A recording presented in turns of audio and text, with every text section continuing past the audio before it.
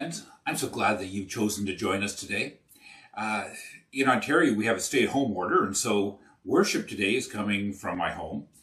I'm trusting that today that you will be able to experience God through the worship, that you'll hear from God through His Word, and that your trust in God will grow deeper. We're looking at the trustworthiness of God.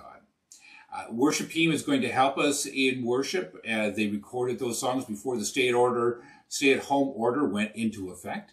So I'm thankful for their work. So friends, I want to encourage you to just sit back, listen for what God's got to say to you, and to walk into all of what God has for you. I'm going to start off today by reading a scripture from Revelation chapter 4, verse 11. It says this: "You are worthy, our Lord and God, to receive glory and honor and power.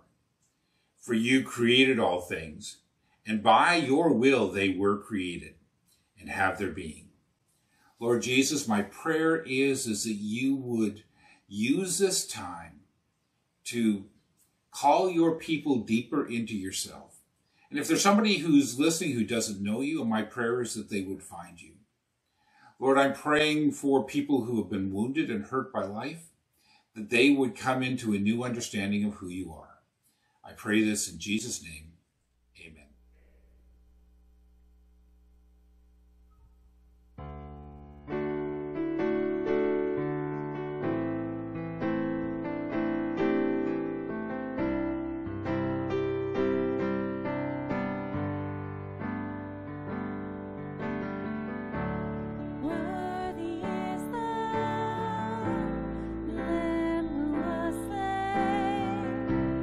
Holy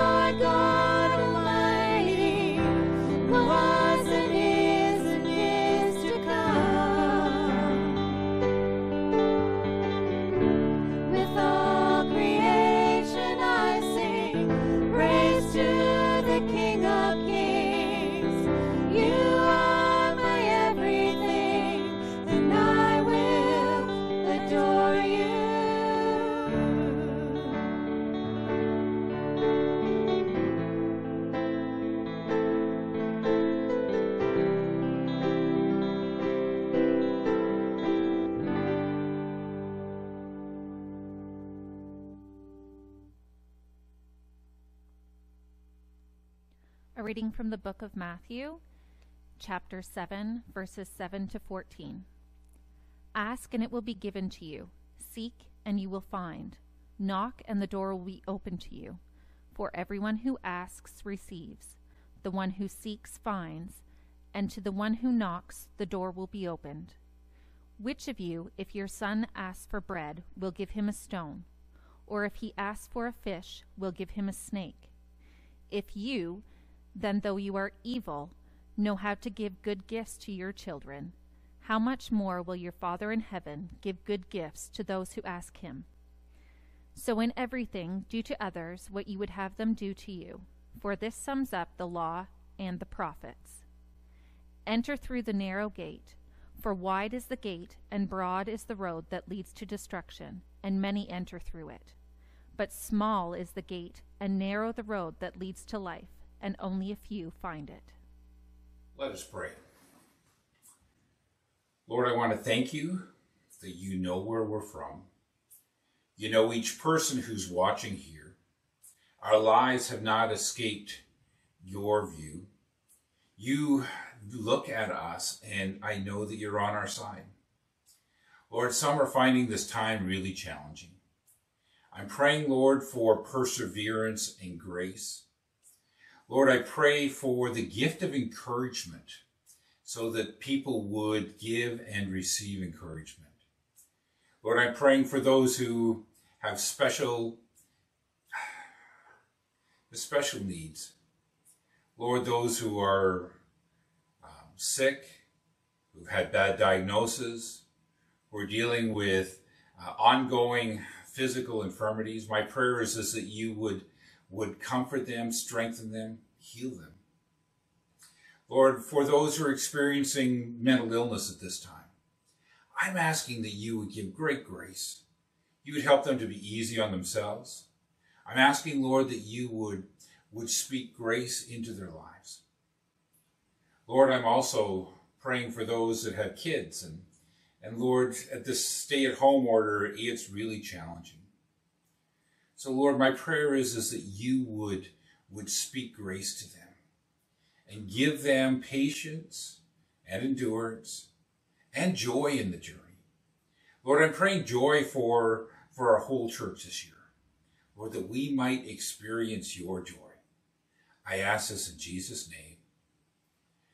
Lord, we pray the prayer that you taught us to pray. Our Father, who art in heaven, hallowed be thy name. Thy kingdom come, thy will be done on earth as it is in heaven. Give us this day our daily bread, and forgive us our trespasses as we forgive those who trespass against us. Lead us not into temptation, but deliver us from evil. For thine is the kingdom, the power, and the glory, forever and ever. Amen. Well, today we're going to be looking at Matthew chapter 7, verses 7 to 11. And we'll get there eventually, and that'll be just part of what we're looking at in terms of Scripture. Again, I'm so glad that you've chosen to join us. We're partway through a series titled, The Lies We Tell Ourselves.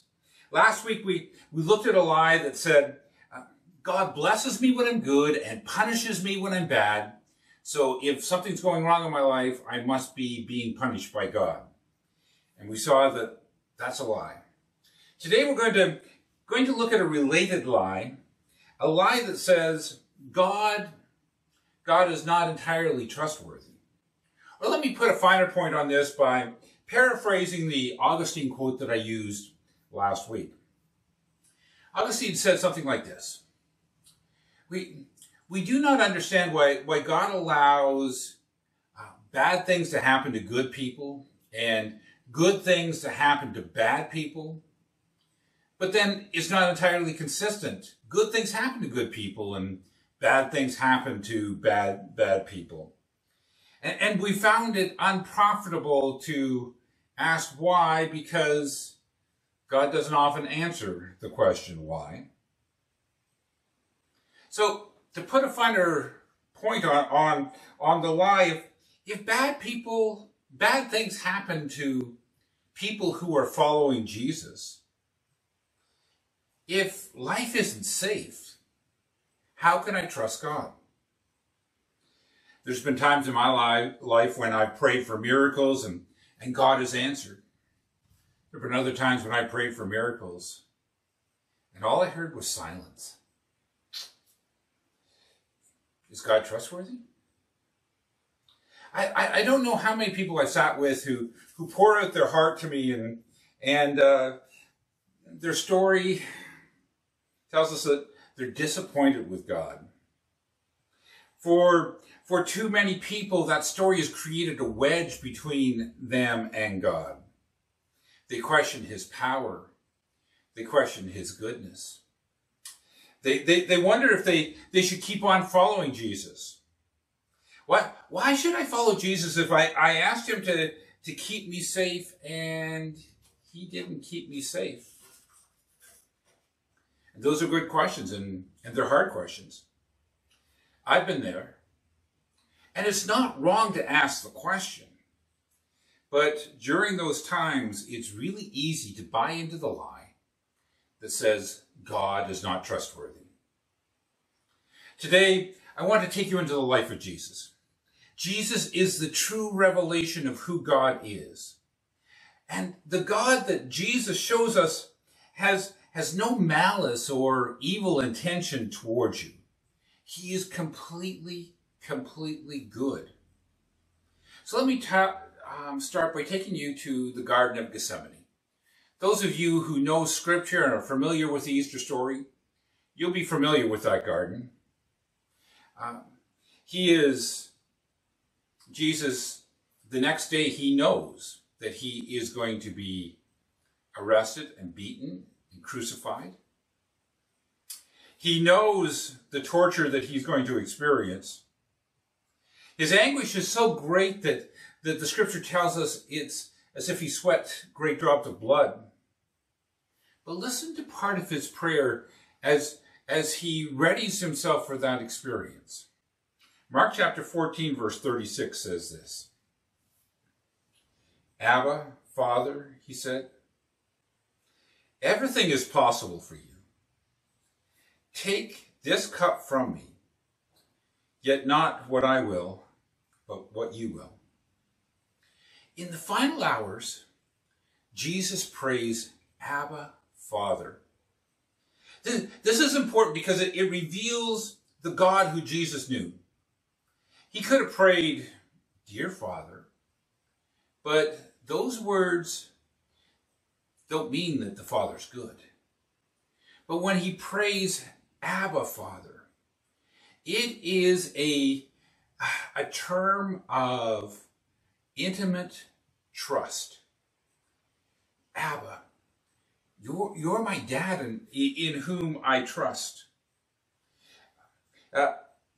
Knowing what he was going to go through, Jesus still knew that God was good. God is trustworthy. He is a trustworthy Father. So no matter what, he can be obeyed. In this moment of great doubt and extreme anguish, Jesus trusted his heavenly Father. I think it's helpful to note that in spite of the fact that Jesus lived a perfect, sinless life, he was severely tempted by Satan. He was hassled by religious leaders. He was almost stoned by his hometown. The crowds loved him and then left him. He was betrayed by a friend, villainized by another crowd, and he was beaten and then crucified. Talk about bad things happening to good people. Yet having all this happen to him, he comes just before the crucifixion. He prays, Abba, Father. Thomas Smale wrote this of Jesus' prayer in the garden. The Father that Jesus addresses in the garden is the one that he has known all his life and found to be bountiful in his provision, reliable in his promises, and utterly faithful in his love. He can obey the will that sends him to the cross with hope and expectation because it is the will of Abba, whose love has been so proved that it can now be trusted so fully by being obeyed so completely. This is not a legal obedience driven by commandment, but a trusting response to know and love. So, when I encounter a world full of pandemics and political upheaval, and child molesters, and drug-addicted moms, and alcohol-addicted dads, I don't have to pretend that all is well, because it's not. But I can say, Jesus trusted his Abba. I will also trust God that I know to be good. I want to remind you of the Apostle Paul. Here's a man that has served God with all his heart. This is what he records about his life. 2 Corinthians chapter 2, verse 11. He says this. He was talking about other people who've been sharing the gospel. Are they servants of Christ? I am out of my mind to talk like this. I am more. I have worked much harder, been in prison more frequently, been flogged more severely, and been exposed to death again and again. 5 times I have received from the Jews the 40 lashes minus 1. 3 times I was beaten with rods. Once I was pelted with stones. 3 times I was shipwrecked. I spent a night and a day in the open sea. I have been constrained or constantly on the move. I have been in danger from rivers, in dangers from bandits, in dangers from my fellow Jews, in danger from Gentiles, in dangers in the city, in dangers in the country, in dangers at sea, and in dangers from false believers. I have labored and toiled, and I've often gone without sleep. I've known hunger and thirst, and have often gone without food. I've been cold and naked. That's quite the litany of hardships. And yet, Paul gets to the end of his life, and he's writing his friend Timothy, the one who he calls a son in the faith. And here's what he says in 2 Timothy chapter 1, verse 12. This is why I'm suffering here in prison. But I'm not ashamed of it, for I know the one in whom I trust. I am sure that he is able to guard that which I have entrusted to him until the day of his return. Paul's life was anything but safe. It was hard, it was difficult, yet he knew that God was still good. He knew that God is indeed trustworthy. One more set of verses until I try to pull this together. Jesus is talking to his disciples, prophesying about the fall of Jerusalem. Some would say he's also talking about the end of time before Jesus comes back. Needless to say, there's going to be a lot of turmoil. Wars, famines, plagues, persecution. So listen to what Jesus says is going to happen. This is found in Luke chapter 21, verse 16 to 19. You will be betrayed even by parents, brothers and sisters, relatives and friends, and they will put some of you to death. Everyone will hate you because of me, but not a hair on your head will perish. Stand firm, and you will win life. Did you catch verse 16? It says, some of you will be put to death. And then 18, not a hair on your head will perish. How does that work? He's saying, disciples, you have the same God, but life will treat you differently. Some of you will be martyred, and some of you will be miraculously delivered. And both of you will be fulfilling God's plans.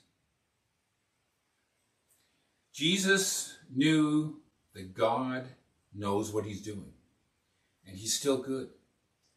And you walk out your life, and God will be with you. Here's what you need to know. God has your best interest in mind, and that he is absolutely trustworthy. He is good even when life isn't. He's promised that he will never leave you or forsake you. And that promise is trustworthy.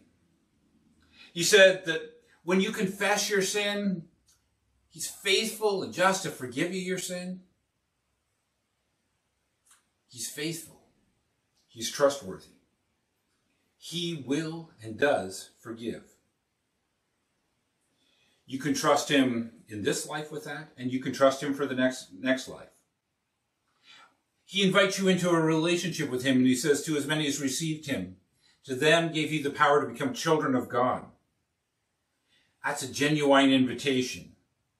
And if you receive him, a relationship with him is yours. You can trust him for that. When he promises you peace that's wholly different than the world gives peace, that promise is trustworthy.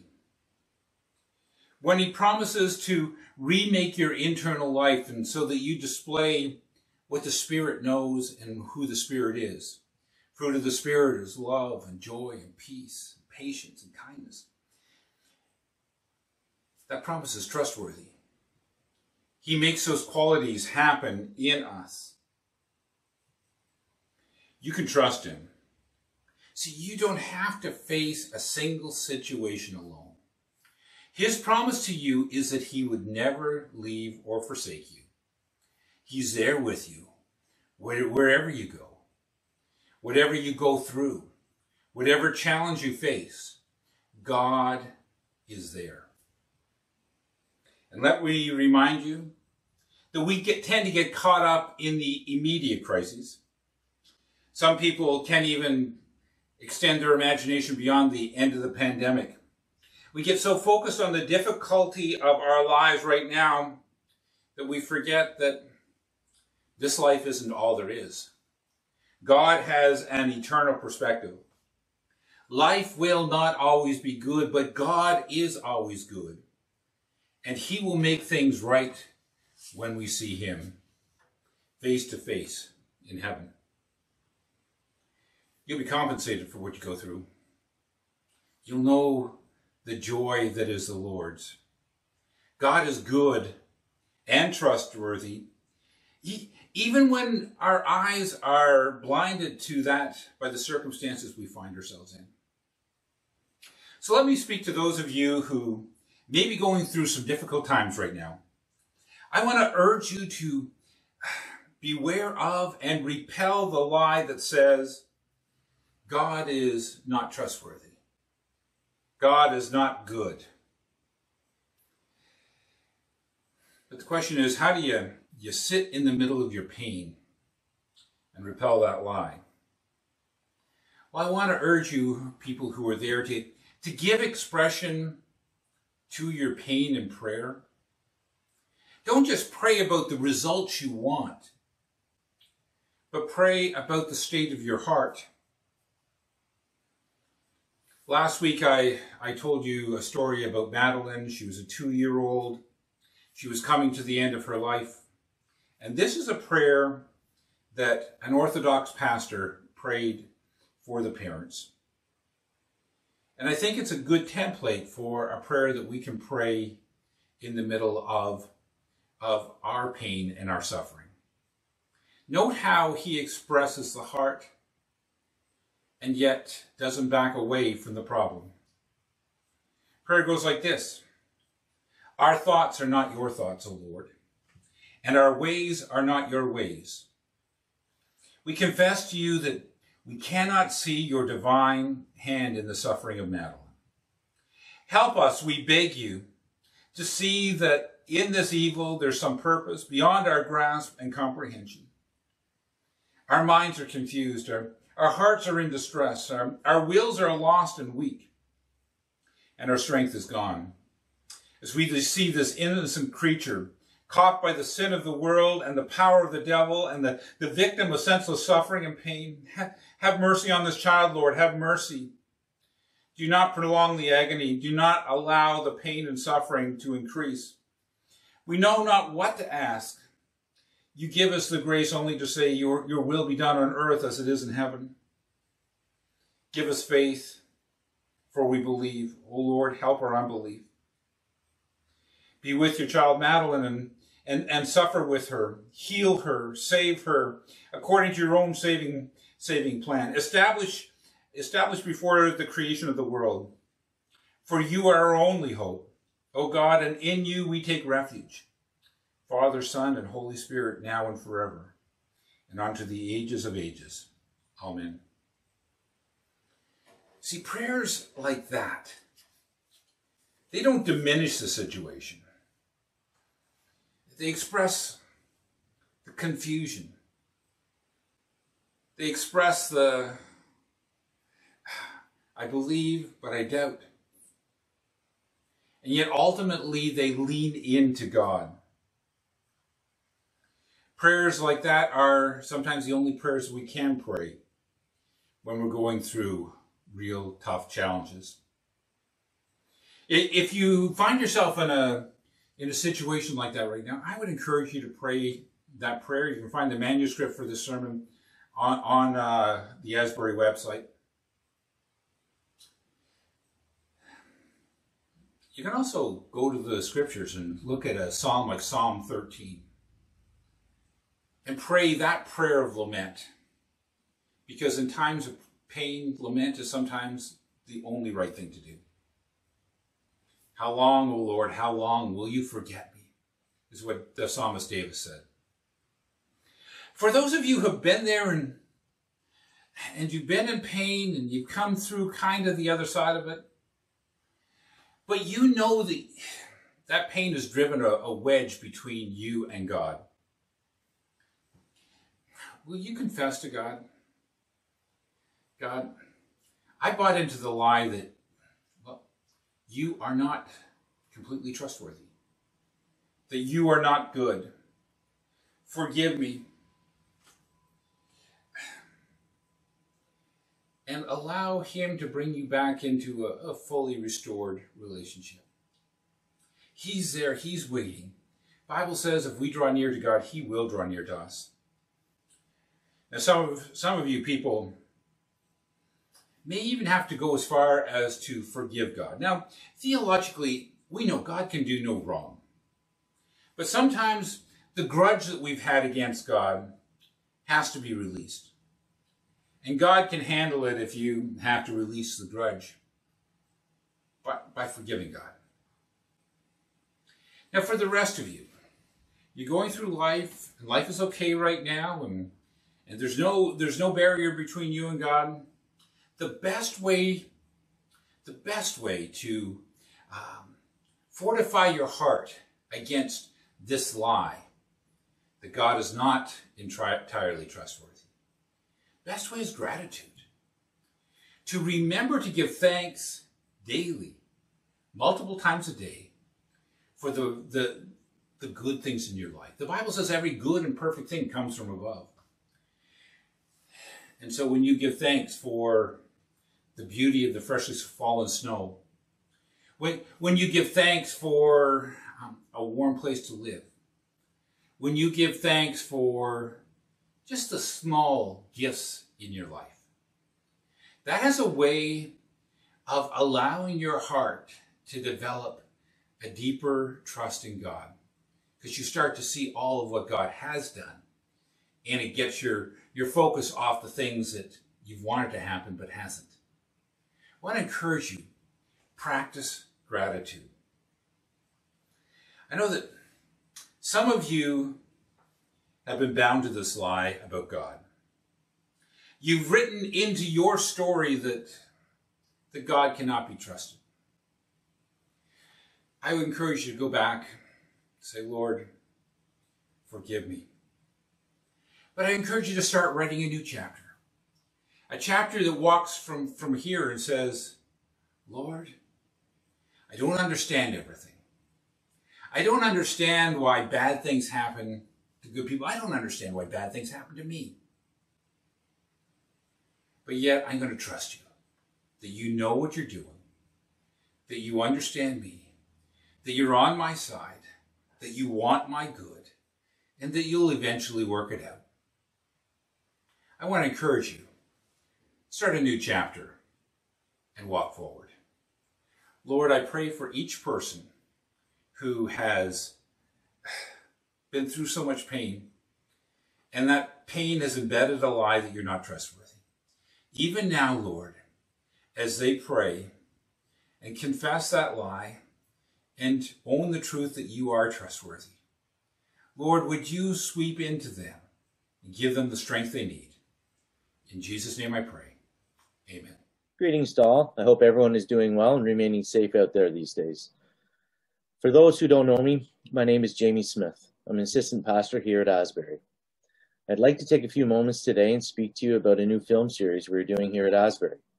Starting February 16th and running until June 1st, we will be meeting online every Tuesday at 7 p.m. until about 8 p.m. This will be through our Zoom platform. We will be watching a video provided by Alpha Canada and then having an open and honest discussion about that week's video. The Alpha film series we'll be watching and discussing amongst ourselves is designed for today's audience. It was filmed all over the world and features interviews with world-famous leaders and inspiring stories. This film series unpacks the basics of the Christian faith in an updated and engaging way. If you are interested and would like to sign up for this series, please contact me directly by sending me an email at jamie.smith@asburyfmperth.com. That's jamie.smith@asburyfmperth.com. I will then send you a link you will need to register for the series. I hope to hear from you all soon. God bless. Take care. Thank you for joining us today. I'm trusting that you were able to hear from God. The manuscript for the sermon is on the website. I would encourage you to go there, asbury.ca. I would also encourage you to access the sermon questions that will be there on Monday, and to see and to work through and take this topic just a little bit deeper. Thanks again for joining us. My prayer is that God's blessing will be yours and you'll be able to hear what he wants to say to you, see what he's up to in your life, and experience him in a fresh new way. Blessings on you.